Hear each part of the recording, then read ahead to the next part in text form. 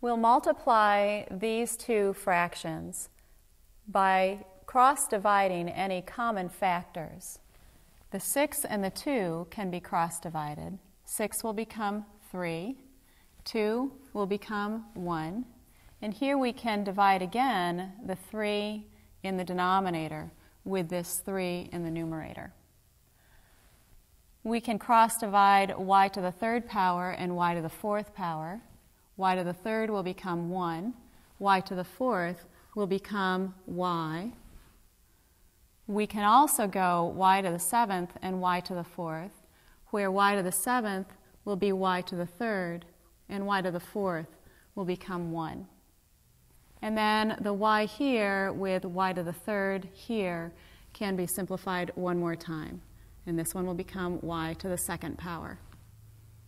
And then for x, x squared divides x squared. And so those will just become the number 1. We have x to the fifth and x.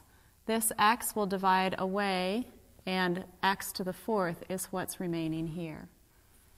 All we have across the numerator is the number 1. In our denominator, we'll have x to the fourth and y squared. And so this should simplify to 1 over x to the fourth y squared.